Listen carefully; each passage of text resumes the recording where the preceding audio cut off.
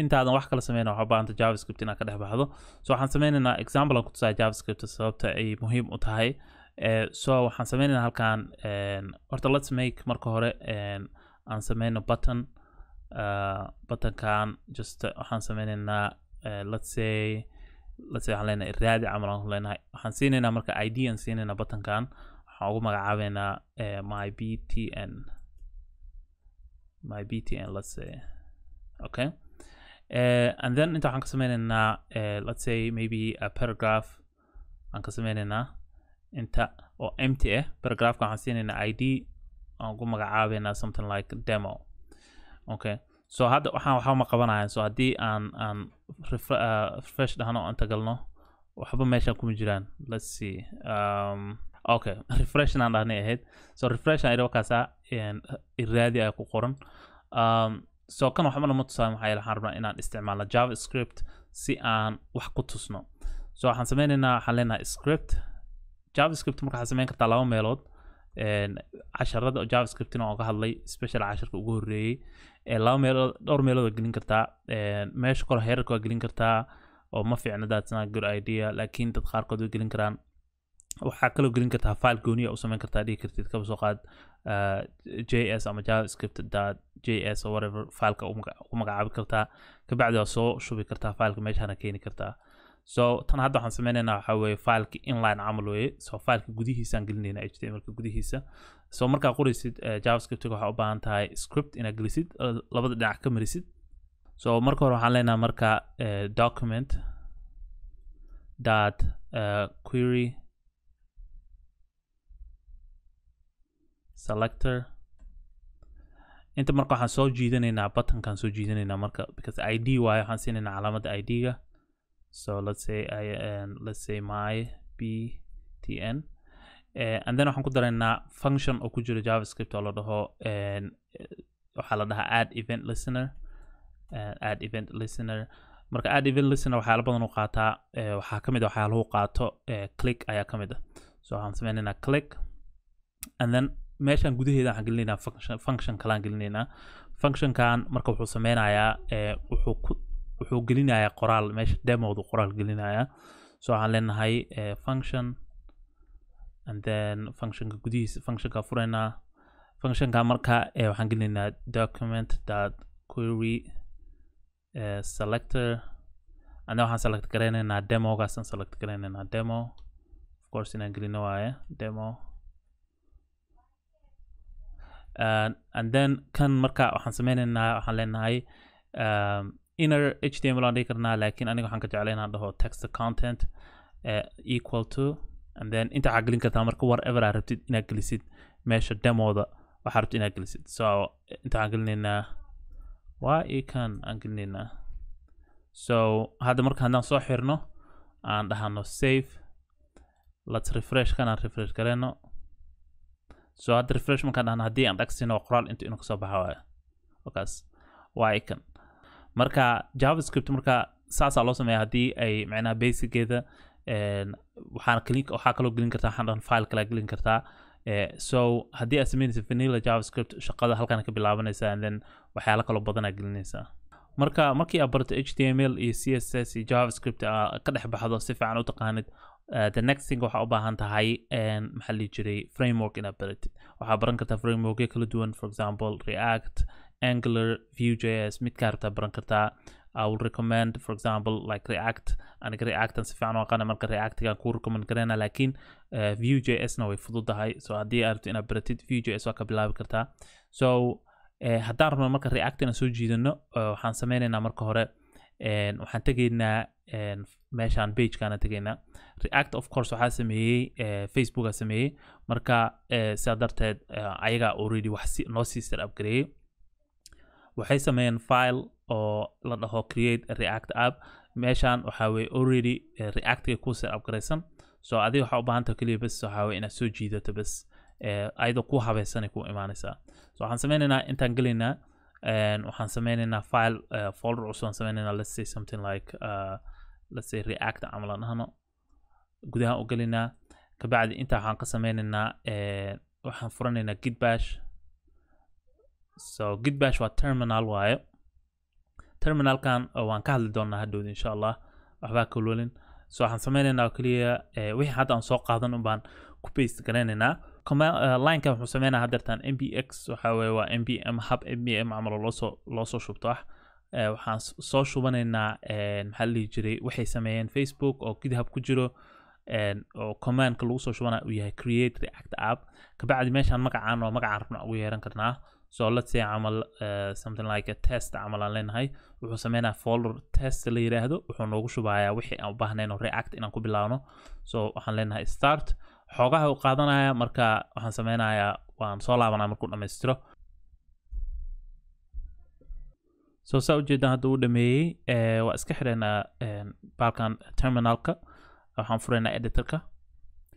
so wuxuu noo sameeyey folder oo test la dhaho folder gudihiisa daan galno file ayaa ku jiro filashaas marka waxa weeye waa file oo loogu talagalay react folderkan aan ku furno marka editorka markaan furno waxaa arkaysaa file geeskan filasha wax kulli kama hadlayno maxaa yeelay casharka ma cashar react loogu talagalay waa just kormar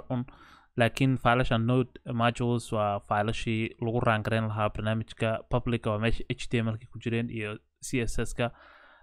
ku jiraan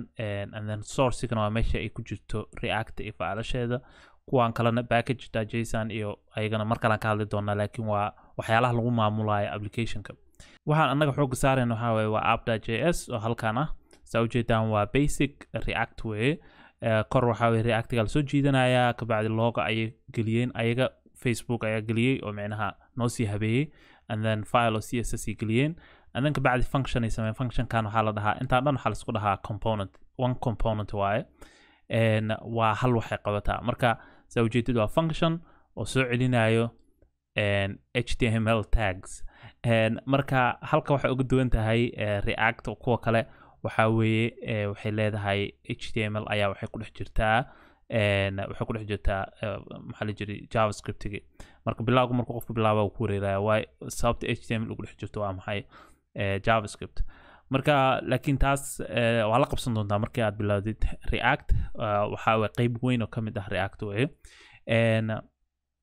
actually this is kana waxa la html caadi ma aha waxa la jsx la lahaa waa html la habeeyay loo habeeyay react so hadda waxaan sameynaynaa waan bilaabeynaa kan so terminalkan fureynaa and then waxaan leenahay npm start aan leenahay so for example file ka meel kale kasoo copy garaysatay oodan soo install garaynin waa inaad dhahdo npm install first inaad dhahdo waxyaalahan waan ka hadli doonaa marka noqoto gidka iyo commandka iyo waxaan ka hadli doonaa maxaa yeelay gid waa wax kale u baahan inaad taqaanid so npm start aan leenahay wuxuu noo bilaabayaa filekan wuxuu noogu furaa browserka then waxaan arkaynaa sida uu eg tahay wax ku jiro meeshan loogada iyo waxyaalahan sidii u egyihiin arkaynaa so it will automatically wuxuu noo furayaa browserka and then waxaa soo baxaya loogadii oo react iyo qoraal yaro meesha ku qoran marka waxyaalahaas waan iska bixinaynaa meesha loogada waan deynaynaa but waan iska bixinaynaa waxa la jiro qoraalka yarka intuu kaas noo socdo oo soo process gareynayo waxaan sameyn doonaa component kalaan sameyn doonaa on ugu talagalnay in aan ku qorno mid anaga customno ah oo component custom aan sameynayna so for example let's go back to the browser ka waa kana so basically wixii ku jiro dhan waa kana react oo hadda aan soo install gareynay so qoraalkan aan iska bixinaynaa iyo linkigaas so let's just get rid of qoraalka iyo linkiga loogadan reebanaynaa so hadda safe haddaan ahno technical react markaa bilaawdid automatically waxay leedahay wax la dhaho hard load ama si automatic aad isku soo load gareynaysaa okay so hadda waxaan sameynaynaa marka meeshan gudaheeda waxaan ka sameynaynaa component kale badanaa markii aad sameynayso component yaal badan waxaad sameynaysaa meeshan source aad tegaysaa folder cusub aad sameynaysaa folderkaas waxaa leedahay component aad leedahay ama component gudihiisa waxaa gelinaysaa wax kale oo wax kasta u baahanta oo component yaal kala duwan for example waxaan gelinaynaa hadda hello.js midda recommendation kana waxaa weeye in aad always ka dhigtid capital inaad ka dhigtid xarafka ugu horeeya oo componentiga magaceeda marka halkan waxaan sameynaynaa component cusub marka hore waxaan leenahay import react from react marka ugu horeyso waxa ugu horeysa sameynaysa markasta waxaa weeye inaad soo import garaysid react kabacdi waxaan sameynaa halkan waxaan ku haysanay component oo functional component ayaa la dhahaa waa kana functional ka bilowda waxaan sameynaa mid la dhaho class based component marka si aan waqti u save gareyno waxaan soo copy garay already componentiga oo class based componentiga so waa kana ana sharaxa waxa ka walwalin so marka hore waxaan ku bilaabnaa classka sida javascript ka caadi classka kabacdi waxa leedahay hello waa componentiga magaceedu waaye kabacdi waxa leedahay componentiga wuxuu extend gareynaa ama soo jiidanaya react and then waxa gelinaysaa render markastoo isticmaalaysid class waa inaad render geliso waa inaad render geliso wixii renderkaas waa function way wuxuu render gareynayaa wuxuu soo celinayaa soo return gareynayaa wixii aan u baahnayn oo JSX kii ama HTML kii ayuu soo celinayaa marka wakaas hadirtaan waa div aan geliyay test aan gelinay okay so kan waa basic component marka component class waxa way class based component la dhahaa oo basic waay waxaan ku dareynaa xoogaha yar more aan ku dareynaa for example inta waxaan ku dareynaa constructor camal inta waxaan leenahay so constructor wuxuu ka caawinayaa waxa gelin kartaa wax la dhaho state ayaa gelin kartaa waxyaalo kala badan la gelin karaa constructorka laakiin state-ka ayaa ugu muhiimsan waxaan kaloo gelinaynaa wax la dhaho super okay superka waa haddii aad soo baratay javascript class based waxa weeye waa super waxa weeye waa wuxuu soo copy gareynaa waxyaalihii hore basically oo uu constructor ka qabay but usually iska geliyaa so issue si kaaga imaanin inta waxaan leenahay this dot waxaan leenahay state is equal to waxaan sameynaynaa marka waxaan sameynaynaa application yar ama wax yar oo example aan sameynaynaa example-kan text ayuu replace gareynaa sida data aan tusaayay javascript-ga wax la mid camal aan sameynaynaa so kan waxaan leenahay marka waxaan sameynaynaa message inta waxa weeye marka waa object weeye object-gan gudihiisa waxaan gelinaynaa message and the message-kan waxa weeye waxaan leenahay hi from waxaan leenahay state so state-ka lagu sheegayo marka waa kana oo markii lagu jiro react state-ka waxaa laga wadaa xaaladda ay joogto application-ka oo macnaha marka wax markaas ku jiro application-ka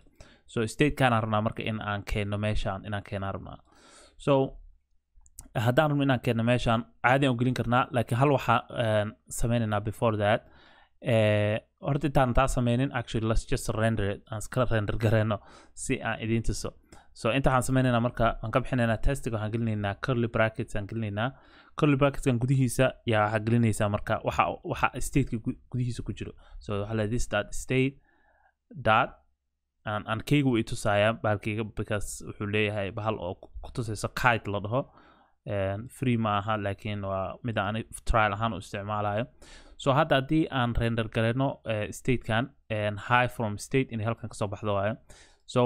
to render it inaan haddaan rabno inaan render gareyno kan keligiisa lama raan gareyn karo filekan keligiisa waa inaad geliso app.js inaad geliso maxaa yeelay waa meeshaas applicationkaada meesha ay arki karto waa app.js haddii aad rabto inay kan aragto oo hallowgan gooni keligiis oo for example inta haddaad tagtid aad gelin kartid /hello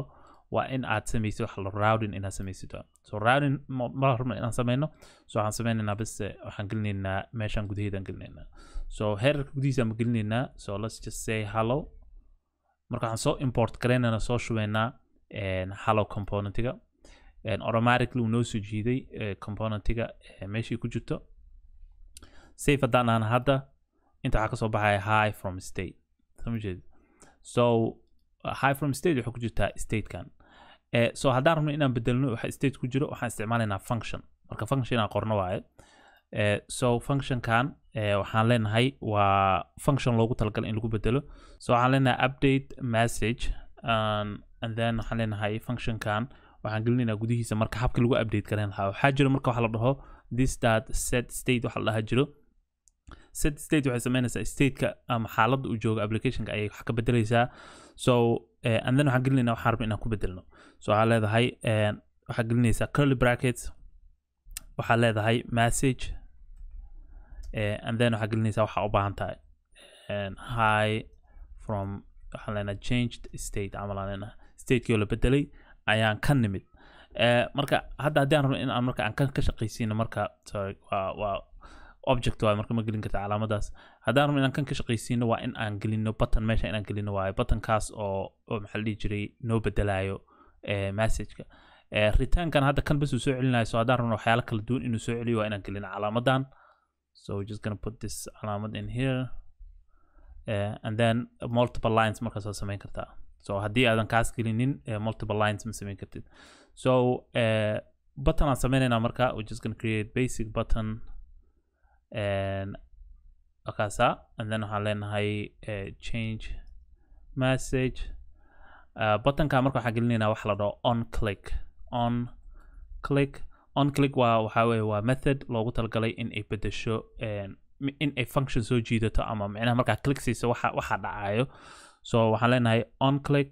and then waxaan gelinaynaa on clicka. Let's see, so we're gonna put waxaan gelinaynaa wixii aan u baahanay inaan ku bedelno markaas. So functionka gelinaynaa, so waxaan leenahay this dot update message. So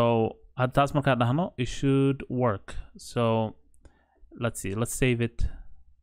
and actually we have an error. Okay, so errorkan waxaa ka socdaa JSX waa inay leedahay waxa la dhaho parent,